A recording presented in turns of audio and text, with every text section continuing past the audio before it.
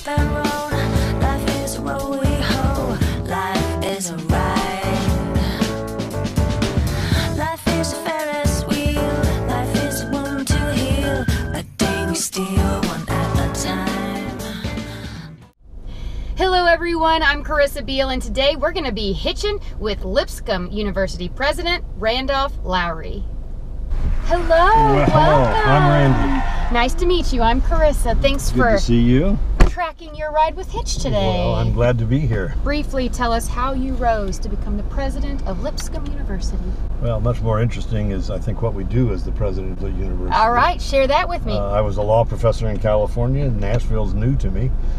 Came 12 years ago to this 125-year-old university now, and every day get up and try to keep up with 6,000 students in our university and academy.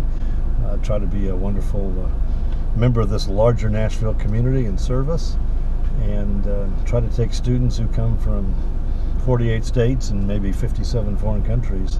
Wow. Prepare them for the rest of their lives. It is beautiful here. Well, thank you. It's a beautiful campus. Good place to be. Can you describe what the commute and traffic into and around Lipscomb's campus is like? Well, it's challenging a couple of times during the day when lots of people are moving around. You know, one of the ironies, I think, is that today every student expects to have a car. Right. Every student would like to bring that car and have a private parking space and have us store it all week long.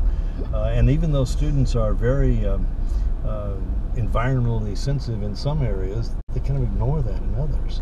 And driving is one of them. We want students to have tremendous mobility, but frankly, it's very expensive to have thousands of cars that sit on campus all day long. Mm-hmm. So doing something that alleviates some of that and is more environmentally sensitive and then affects other people in a very positive way would be good. That's what I was going to ask you really next, was what are some of your thoughts on how Lipscomb students, faculty, staff, everyone could help alleviate the parking pains on campus, at least? Well, you know, a parking spot, if we build it in a garage, costs about $20,000 a space. Oh, wow. In fact, I think we should sell them like condos, you know, from No one generation kidding. to that. But it's very, very expensive, and again, students, many don't use their car all week long, and so there's the possibility of saying, how do we create mobility for you, because that's what people want, but do that more efficiently. And certainly 2 students or 3 students or 4 students in a car allows them to be more economically efficient, and allows us to provide services in a better way. Just makes the whole thing simpler. What do you say that we make our commute a little bit more fun by playing one of my favorite games? I heard you had a jelly bean game. You did? Well, yes. I did. So I just have a few questions for you, Okay. and it's really simple. I mean, if you get them right, I have to eat a bean. Okay. If you get them, Assorted flavors? yes, assorted flavors, something like that. If you get it wrong, you have to eat a bean.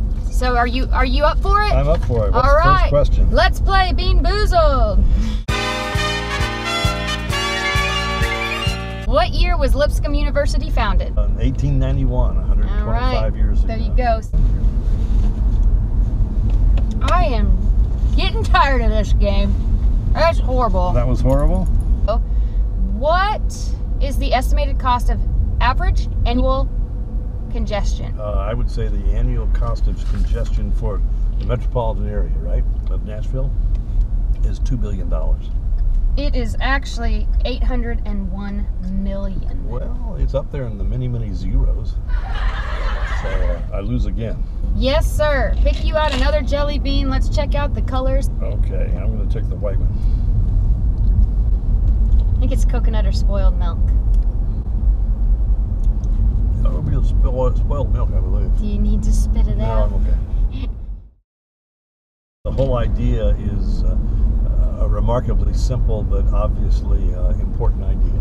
And I hope that students think creatively about mobility as opposed to just driving a car, because there are a lot of ways they can be mobile, including Hytch.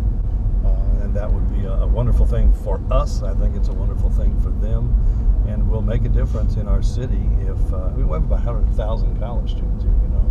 I know it's 100,000 college students in Middle Tennessee, and if a third of them decided that they could ride with somebody else, that would be remarkable. Well, thank you for coming by today. Oh, it's you that we have to thank. It's so amazing to have your support and for you to give us your time and to try out some of our new methods. I think it's going to work, and I think it can have an impact. Thank you so much once again for hitching a ride with me today. You're welcome, and thank you for taking me on the ride. Of course. And I would suggest that everyone who watches this look at the website that's available, the link, and go on that and look at how this may affect your life and the lives of others. It'll make a difference for you and for our city. It's been a pleasure. Good you to have see a you. wonderful day. Blessings. You as well.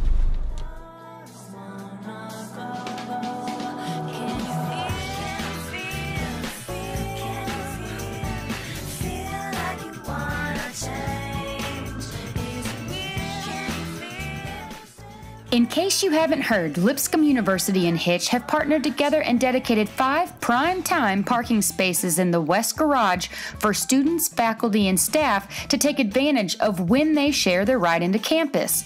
For more information and further instructions on how you can get involved, follow the link in the description.